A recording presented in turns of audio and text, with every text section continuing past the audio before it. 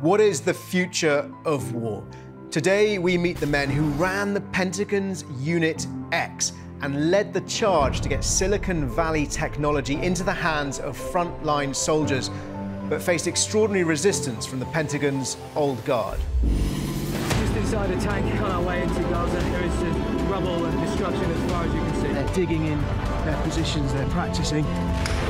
Pinpoint accuracy over target is what has transformed so much of this conflict. This is World at War. I'm the Sun's defense editor, Jerome Starkey, and joining me down the line today are Christopher Kerkhove from New York and Raj M. Shah from Washington, who together ran the Pentagon's Defense Innovation Unit in Silicon Valley and have written about that experience in an extraordinary book, Unit X. Gentlemen, thank you for joining me. My first question, what is the future of war? Thank you, Jerome. We're just at this extraordinary moment, and you see it in Ukraine, not only with drones, but, in the last month, the Ukrainians have actually had to evacuate from the front lines all the 31 advanced M1A1 tanks the U.S. has provided them, because a quarter of them were destroyed by Russian kamikaze drones. And that tells people like me and Raj that a century of man-mechanized warfare is coming to an end. That is how fast the pace of change is evolving on the battlefield. And you don't just see it in Ukraine. If you wander over to the Middle East and look at what's happening there, you have Hamas able to invade Israel on October 7th by using quadcopters to destroy the generators on the Israeli border towers. You now have Hezbollah using loitering munitions that have effectively depopulated the north of Israel. The Israelis have had to evacuate 85,000 civilians because they can't effectively defend the northern border. And then if you move over to the Red Sea, the Houthi rebels are now threatening 12% of global shipping by using autonomous sea drones. So we're seeing just a sea change, a literal sea change in the kind of technology that is today used on the battlefield. But do you think, and this is a conversation we have quite a lot about whether legacy platforms will survive? I mean, you talk about the end of armoured warfare. We often ask the question, is the main battle tank dead? I mean, you seem to be suggesting that the answer could be yes, although in the book you talk about the combination a bit of legacy platforms and the enabling power of drones to make those platforms more effective. Do you think is there still a place for the M1 Abrams in battles like Ukraine?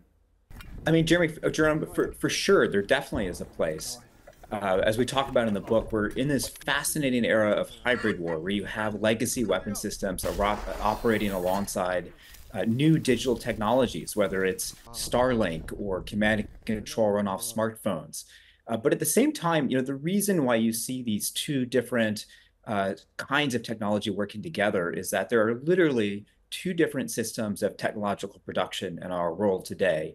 One for the military, producing a lot of the legacy systems you still see on the battlefield, and one system that produces everything else. And the two are very different. And the whole goal of our effort in starting the Pentagon Silicon Valley office is to try and bring those two ecosystems closer together. And that's what you're seeing today on the battlefield in Ukraine. And do you think the role of Silicon Valley is going to get more and more important? I mean, it's still the big defense primes that manufacture the warships, that manufacture the tanks, the self-propelled howitzers, the guns. But as we've seen in Ukraine, actually, it's the startups, it's cottage industries almost, which are producing these transformative weapons in many cases.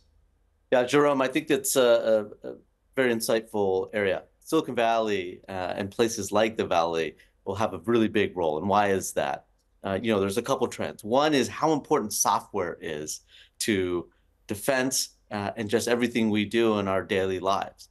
If you look at the F-35, the latest stealth fighter jet that is being procured across NATO and U.S. allies, it's basically a flying computer, and the software behind it is vital. And if you think about where is the best software built, where are the best engineers going, they're going to large Silicon Valley-based companies that are serving a huge market. In fact, if you look at the market caps of Apple, NVIDIA, Microsoft, each one is 3x the entirety of the defense industrial base combined. So we need to go to where the energy, the engineering is. on the software side, as well as we think about low-cost hardware, right? Really cheap drones, really cheap hardware from your phones to quadcopters.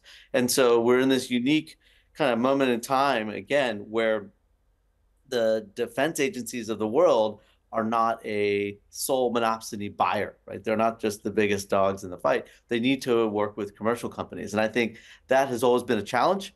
It's culturally different from the type of people, the processes, and that's what Chris and I endeavored to do with the support of Secretary Carter. I mean, this was his vision. Interestingly, he wrote a paper in 2001 predicting the importance of how software and commercial technology, AI, before it was called AI, and cybersecurity is going to be important. And then 15 years later, when he became Secretary of Defense, he set that up and gave us the charge to try to bring those worlds together. And I'm proud to say 10 years later, they've never been closer. And so you've had a ringside seat, both of you, looking at what Silicon Valley can bring to the table in terms of defense technology.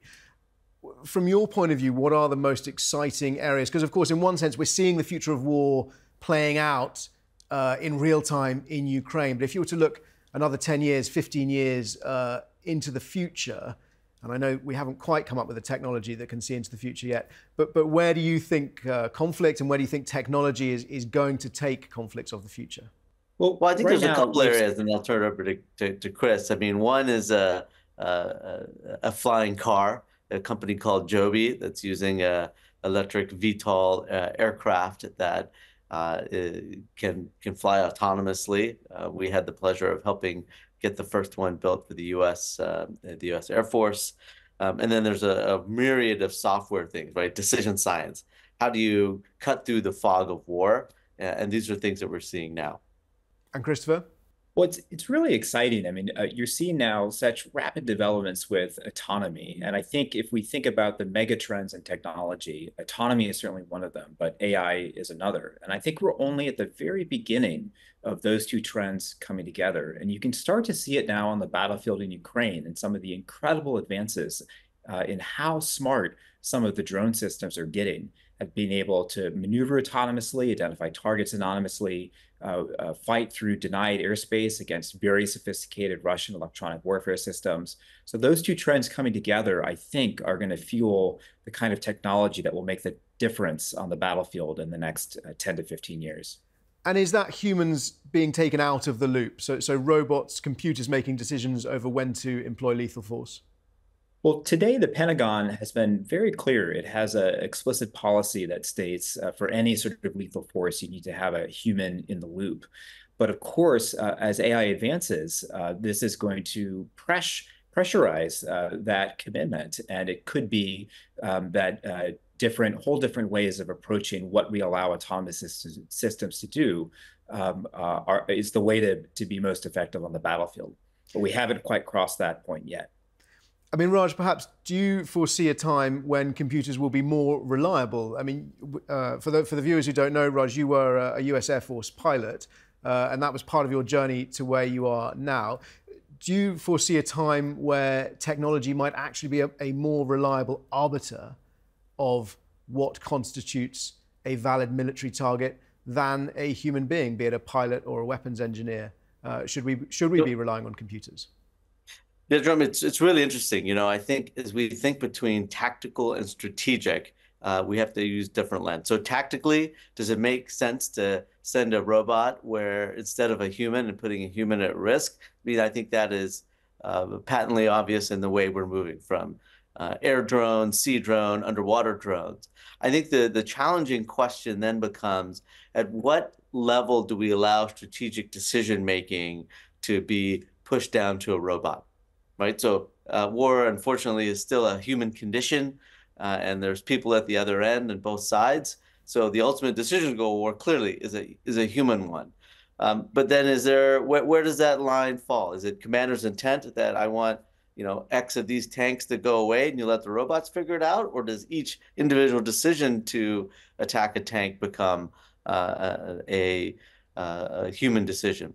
And I think we're wrestling with it, as Chris said, and that line was going to shift over time. And interestingly, the adversaries don't play by your rules necessarily. So if you have an adversary that has a different set of rules, How do we then respond? It's going to be, fascinating to see this unfold. Two quick questions before we go. The first is swarms of drones. One of the people you spoke to in the book talks about swarms of drones like flocks of starlings. We've seen drones collaborating cooperatively, different platforms sharing information in Ukraine, but we haven't seen that, as far as I'm aware, haven't seen that swarm effect yet. Has that been fielded, or is that coming soon? Well, I'd say that's very much a V2.0 that's presently being developed, not only in Ukraine by the hundreds of impressive companies that are innovating every day there that are native to Ukraine, but also, the United States Department of Defense has launched with Defense Innovation Unit in the lead, the Replicator Initiative, which is indeed an attempt to try and build intelligent, swarming autonomous systems. So I think we are just on the verge of seeing incredible intelligence evolving in our autonomous systems. Thank you. And Raj, back to you for the final question. Given what you were just saying, do you think a future conflict might involve, certainly the first phase of that conflict might just be robots against robots then? So autonomous, for example, autonomous tanks being taken out by autonomous drones. Is that the direction we're moving in? And if that is the case, what role do humans play? Yeah, again, fascinating topic. I do think that's going to happen, right? Again, if you cannot put human lives at risk, that's better. And so then the fear is, does it make the decision to go to war and to use conflict to solve policy means versus diplomacy more easier for a leader to engage in?